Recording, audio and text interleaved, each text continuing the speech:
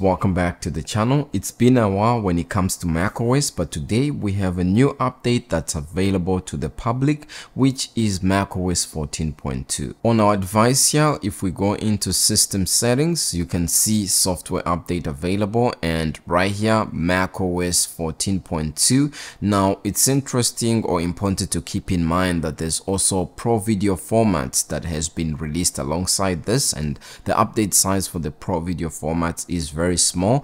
And you can see when it comes to macOS 14.2, since this is the official public release, the update size is going to be quite substantial, and for me it comes in at 13.36 gigs. And you can see that this update basically has a lot of new features and changes that I'm going to be showing you. The download file size, you can see it right here, which is now 13.36 gigs, so pretty much very close to the official update that we saw. So since this is the actual release, that goes a long way to explain this. So let me just finish updating, and then we're going to see what are the new features and new changes that this update has to offer. Now that our device is up to date, if we go into general right here and then go to where it says software update, it's gonna check for an update, but now you can see we are up to date, and the current build number that we have on file here is 23C64. Now if this is not the one that you're seeing, there's probably an update or a release candidate 2 that was released that has this updated one. So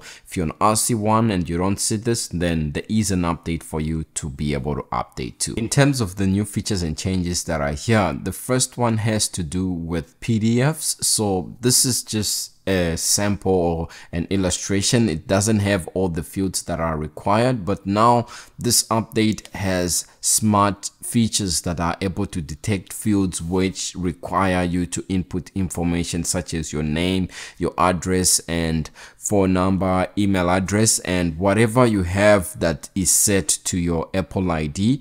That information will then auto populate, and you'll be able to fill PDFs and complete tasks much faster, which is something that's good. Now also, if we open up the music application, if you go to where it says playlist that just pulled up right there, you can see we have favorite songs, and these are songs that I just added randomly to try and create this. So you do have this tab, and also if you go to where it says music and go to settings right there, you can see you have this section that says use listening history. Music played on this Mac will appear in recent played and replay mixes as well, and influence your recommendation. And if you set an Apple Music profile, it will also be used by or be seen by your followers as well if you have that enabled. So that's good when it comes to Apple Music. It adds favorite and this new setting subsection right here. Under the pictures new wallpapers, we have all these like hello, metallic green,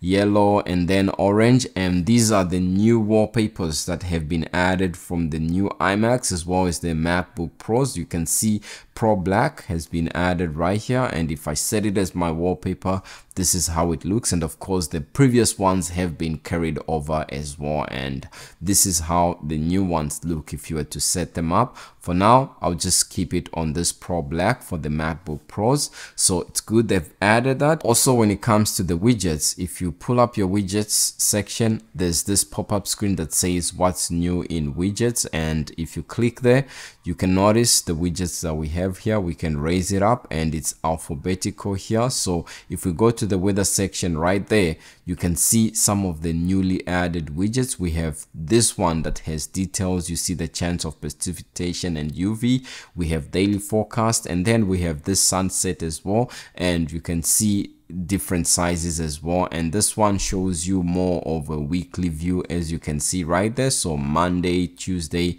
Wednesday, and Thursday. And then this one is a sunshine. So they've added 3 new shapes. And then when it comes to the actual application, the weather app, you can see how the location looks. And if you go down, you will see that we have a wind map right here, and you see here there's a pop-up screen that will tell you click for more details and see hourly weather for the next 10 days right here. So for example, if you wanted to see Wednesday, you can click on Wednesday and be able to see it. If if you want to see like today or so on, you can be able to see it right there. If we click somewhere that doesn't have anything, it goes back to this. And if you see the wind map, when you click on it right here, it has more information right there. And we have moon phases well that has been added. So if you go down and you click on this, you can see today and the actual moon phase that's current as I record this video. And if you go down, you can select a specific date. For example, if you select the 12 right there, or if you select like the previous day, you'll be able to see the different moon phases according to that. So it's good that they've added this. And now if we go back into our system settings and go to where it says control center right here, you notice here under music recognition, they've added this Shazam icon, and you can choose to have it show in the menu bar, this top menu bar, as you can see there, or if you want, you can choose to show it in the control center. So now you see how it looks, and if I hide it there, you notice it disappears from the control center. I think it's a pretty cool thing to have it in your control center. I don't want my menu bar to be cluttered, so I'll leave it here for now. And if there's a song that's playing, it will be easy for me to be able to identify it and be able to see it. Now, when it comes to this update, one of the major things that has been added has to do with contact key verification. And the way you find this, if you go into your settings and you go to your Apple ID, you notice contact key verification. If you click there and you try and enable contact key verification, it will tell you all about contact key verification. And put simply, contact key verification is like encrypting your iMessage so that your iMessage that you send to someone is able to be verified that it's going to the actual person and not being intercepted along the way. So it's basically like a handshake that it does. And if you want to click here where it says continue, you notice it will tell us and look according to all the devices that I have on my Apple ID, because this is supported on the Apple Watch, it's supported on the iPhone and on the Mac as well. So here it's telling me my iPhone 6s is not updated and it won't be able to be updated to the latest version. So for this reason, it won't be able to support this contact key verification, because the iMessage version or iMessage app on it won't be able to support. Now, if you don't want to turn it on from your Apple ID and you want to turn it on for a specific person or chat, you can basically just go in the messages or in the chat of that person. And then if you go all the way down, you click turn on contact key verification, you notice the same pop-up shows up here, and you basically, it's like another way or another method you can use to turn on contact key verification for a specific chat, which is something that's good. So I'll close it here. And just to show you here, when it comes to chats, if you want to reply to a specific message, you can put a thumbs up right there.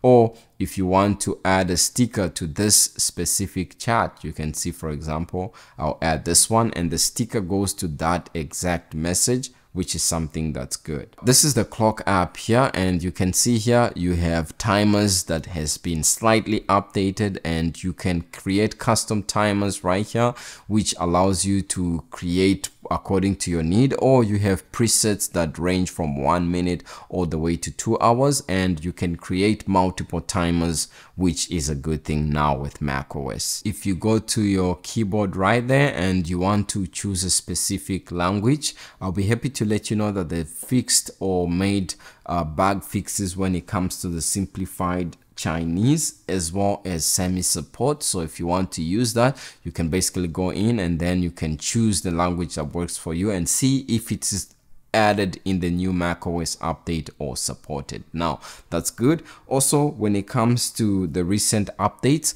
I'll be happy to let you know that Apple actually updated a number of their applications. So you notice here I have a number of updates, and some of them you can see, like Final Cut Pro has recently been updated, Motion, iMovie, and for example, when it comes to Final Cut Pro, you can see some of the things that they fixed which have to do with the new codecs that we actually downloaded when we were updating to this, and also some of them have to do with dynamic timeline as well. And also when it comes to like compressor and other apps, they've also been updated as well. So once you update, check your app store to see if there is any other updates that have been been added. Basically, that is all for me when it comes to macOS 14.2 that I'm using and also using to record this video on my MacBook Pro. macOS 14.3 will be coming out in beta pretty soon, so if that's something that you want to get to see and keep up to date with,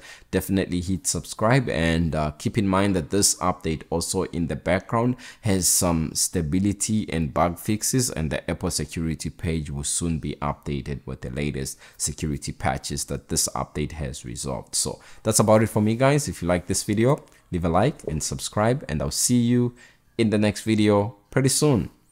Peace.